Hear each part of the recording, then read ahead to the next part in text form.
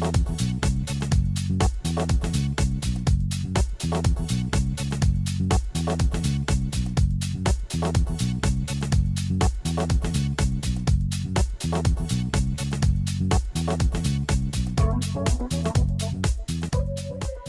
and welcome to Wired In. I'm Diana Galata with Hampton City Schools. I'm pleased today to be joined by Adam Neely. Welcome. Thank you. Adam is our coordinator of the International Baccalaureate program.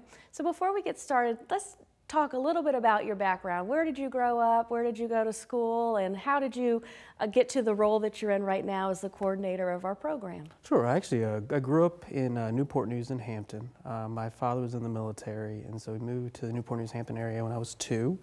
And in the middle of 7th grade, my mother and father bought a house in Hampton, and we moved there. So I went to Davis Middle School and graduated from Bethel High School in 1999. So you're a Bethel Bruin. I am a Bruin, yes, proudly, yes ma'am. Great. Mm-hmm. And so what did you do after graduating from high school? Sure, I went to college at William & Mary, and during my junior and senior year at William & Mary, the fraternity that I was a member of did philanthropy at the local middle school, and so I was working in tutoring students there. And so I decided when I graduated to pursue a master's degree in education from William & Mary and go into education and try that for a couple of years and see how that worked, and still here. Got my first teaching job at Hampton High School back in 2003, and I taught social studies there and worked with the International Baccalaureate program from year 1, and also taught advanced placement courses, honors courses, etc. But the International Baccalaureate program was part of my teaching career for all 9 years. Coached soccer at Hampton High School, was a department chair there. And in 2013, I graduated from Old Dominion University with a degree in educational leadership. And this position that I'm currently in now as International Baccalaureate Program Coordinator opened up, and it seemed like a very nice fit working with a program that I taught in for 9 years and now having the opportunity to coordinate that. So tell us what your job looks like on a daily basis as the coordinator. What is it that you do on a daily basis? Might seem like a cliche to say there's a daily basis, things change day to day. There's 3 really big parts for me as far as this role throughout a school year. One, I look at as support. First off, support for students and parents. This is a 4-year program at Hampton High School, and so navigating 9th grade, that transition to high school, navigating the junior and senior years, or taking the more rigorous coursework that this program offers them, and working with the parents on action plans, time management, and really providing that support piece for students. I look at as support for teachers as well, having constructive conversations about curriculum, instruction, and assessment, working with the finance department to provide instructional supplies and resources that teachers need, working with organizational development to provide professional development for the teachers that IBO requires, and also working with the guidance department and administrative team at Hampton High School on scheduling, master schedule, and kind of encompassing that piece of it. This is a program also where I look at recruitment as being a big part of it as well.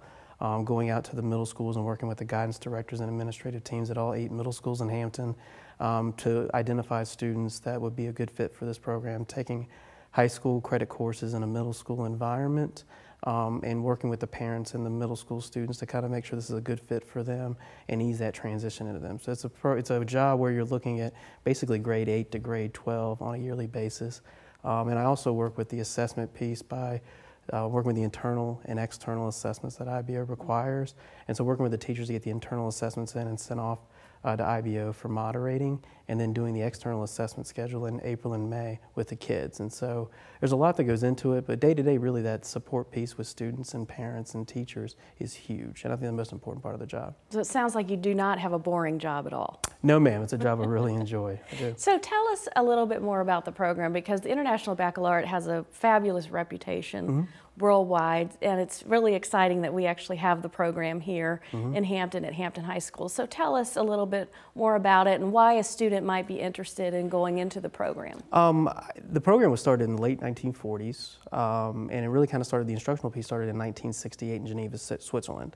And the whole idea behind the program originally was to provide a transient population, whether it's military, diplomats, etc., a way to prepare for competitive colleges and universities with a standard system where when they go from school to school, country to country, they don't have to sacrifice by losing credits or being placed in classes that don't really make much sense to them.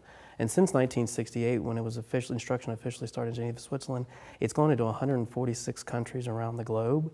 And at Hampton High School specifically, I like this for students. The military area, transient population, and it's very common for students to be able to find an IB World School if they happen to move from this area.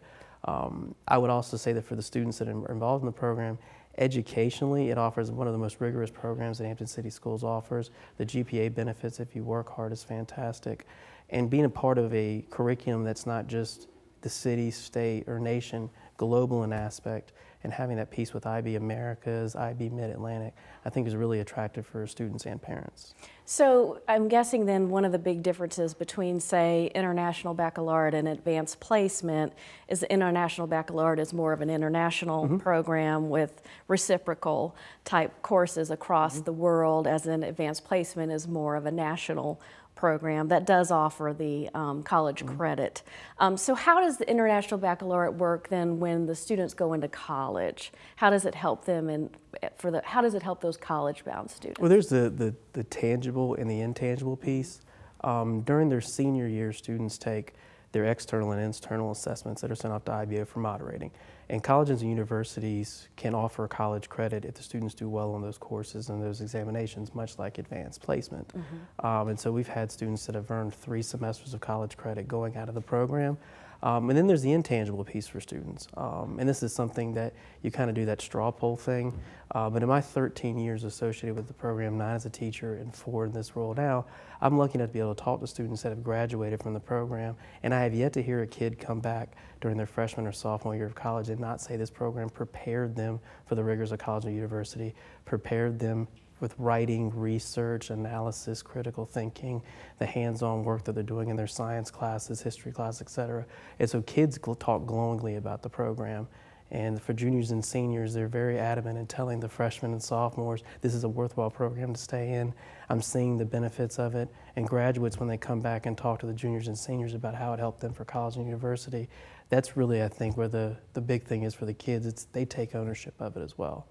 So if I had a student who was interested in the program, what would they need to do to become part of the program? At each middle school, currently, we're going through the application process and the interview process. And so if this is something that they're interested in doing, being a part of a name brand educational program in 146 countries, you can contact your middle school guidance director. You can also contact me directly, and there's a number of ways you could do that. You can go to the Hampton High School webpage, and my phone number and email is there. You can go to the division website under Academic Advancement and Enrichment, and my phone number and email is there as well. And also there's an International Baccalaureate site on the division website as well. And so if you contact your middle school guidance director or contact me directly, if you're interested in like a shadowing visit where you can kind of go and take your student and you and walk through the building, I can help broker that and kind of talk about individually why this program might be a good fit for your student. And one other benefit is that you automatically become a crabber as a Hampton High School student, so that's positive as well. A very active alumni network, a very active faculty and staff and students, and it really is a great place to go to school and work. It really is. Well, I learned something additional today. I didn't realize that the IB program also offered the college credits. I thought that was just advanced placement, so that's really good information for parents to have, that if you want your student to earn those advanced college credits, you can do that through IB as well as advanced placement, so it's great to have those choices. Yeah, and what I tell parents when I talk to them, and when I work with the guidance director that works with IB, Mrs. Ambrosino, to talk to students, this is a program that provides a lot of flexibility for students. And so for the 4-year program, you're working with the IB cohort with students that that you're going to get to know and become a family as far as that's concerned, but it also provides room in the schedule to take advanced placement courses as well. And if students are interested in participating in the Aerospace and Information Technology Academy, it's at Hampton High School. We have kids that take electives there. And so it's not a program where that's all you get to do for 4 years. You take those core classes, do those assessments, work with the teachers, work with your cohort, but you're also allowed to explore other interests and options as well. And so it's a really nice program for the student that wants to try a little bit of everything. I think it's a great fit for them as well. Well, I'm glad to hear, especially with our focus on academies moving into the future, that if you go into the IB program, you can take advantage of the academy at Hampton High School. That's a phenomenal choice as well. Is there anything else that you'd like to share about IB before we close today? I would say that for this program, like the heartbeat of it is the students. And so over the course of my 13 years there, we had students go to Harvard, Princeton, New York University, Columbia, University of Chicago, the military academies, the list goes on and on. And hearing the kids' excitement about going with me to middle schools to recruit students, and hearing alumni that want to come back and talk to the students really kind of tells you the program and how much the kids love it. And so they're willing to speak, glowingly about it when they go out. And I don't give them a script. They come up with what they say. It's an open mic situation. And hearing that and hearing them come back in June and say it helped them out, I think really is what it's about. Getting them where they want to go, making sure they can kind of plan for their career and set them up with scholarship success if they work hard so they can get where they need to go. Well, that's great. Thanks so much for coming on today and sharing that great information. Sure, thank you for having me. And thank you for watching Wired In. Have a great week.